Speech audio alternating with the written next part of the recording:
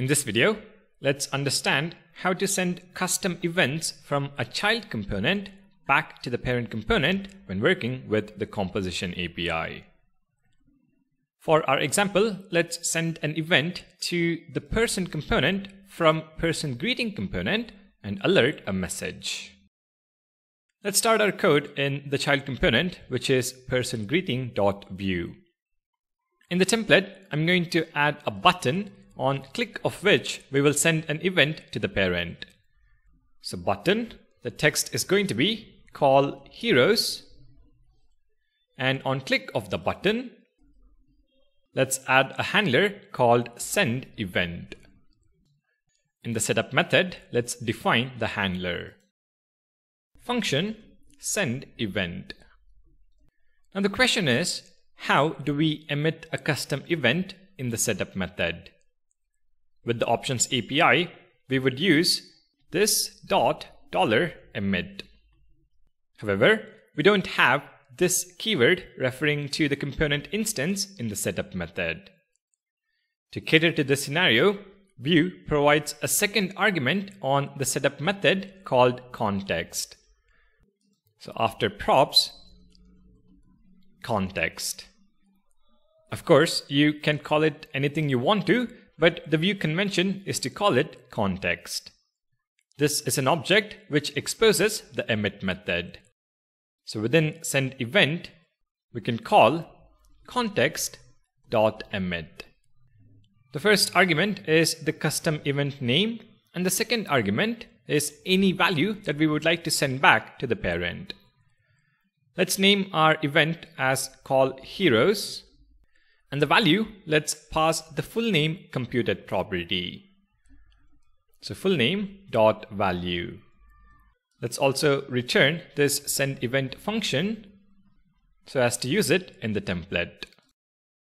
Now back in parent component, let's listen to the call heroes event and add a handler. We listen to the custom call heroes event and assign a handler called call heroes.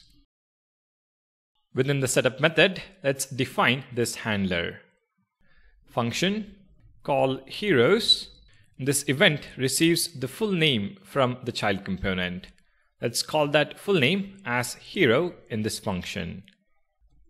Within the function body, a simple alert that says calling hero. Make sure to return this function from the setup method. If we now go back to the browser, fill in Bruce Wayne, and click on the button, we should see the alert calling Bruce Wayne. We have successfully sent a custom event from the child component to the parent component. And one last thing I would like to highlight here is that the context object in fact exposes three properties. So if I log the context value to the console and back to the browser, we do in fact see a warning. So let me quickly fix that.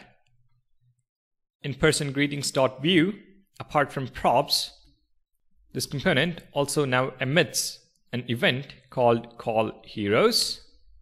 And head back to the browser again, refresh, and we don't see the warning anymore.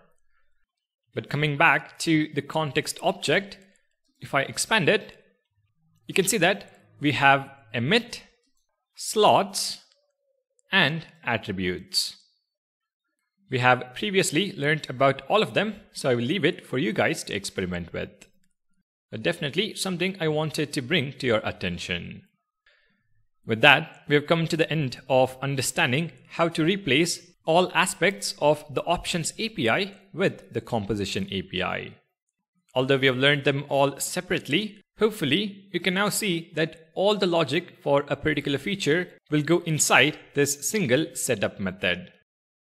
If you have multiple features, they can still be grouped together within this same setup method. You don't have to jump back and forth between the different data options, methods, computed properties, watchers, and even the lifecycle hooks. Now let me tell you, the composition API not only helps with grouping related functionalities together, but also reusing functionalities across components. So the composition API also serves as a replacement of mixins, which we had for the options API. Let's learn how that works in the next video. Thank you guys for watching. Don't forget to subscribe, and I'll see you guys in the next one.